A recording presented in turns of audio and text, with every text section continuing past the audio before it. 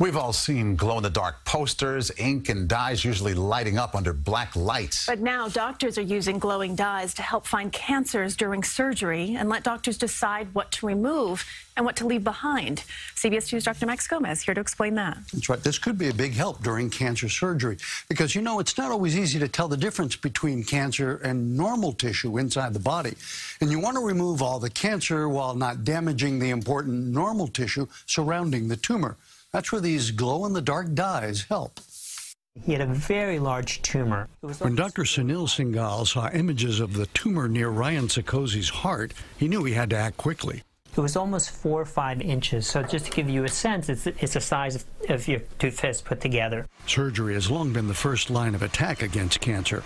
If the disease comes back, though, it's usually because stray tumor cells were left behind. But during an operation, it's hard for doctors to tell what's cancer and what's not. Now they're testing dyes to make cancer cells glow.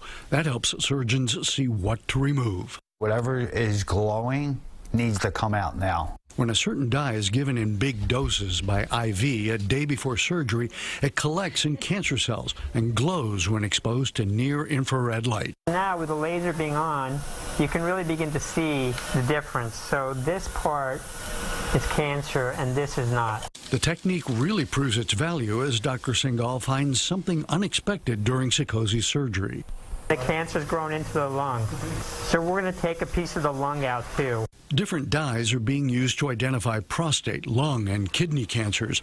The dyes can dramatically improve patient care by helping surgeons remove all of the cancer while sparing healthy tissue. Some cancers, it's very much more important than others to not take any more than you have to.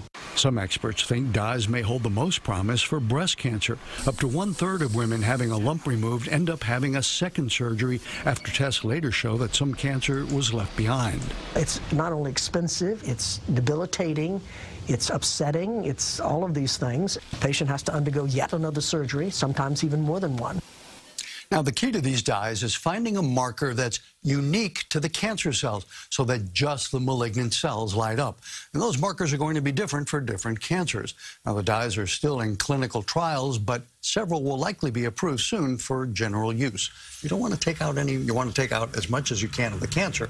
You don't want to take too much out. You want to leave that normal tissue around. It's very, very helpful. Yeah, absolutely. All right. Thanks, Dr. Max. You bet.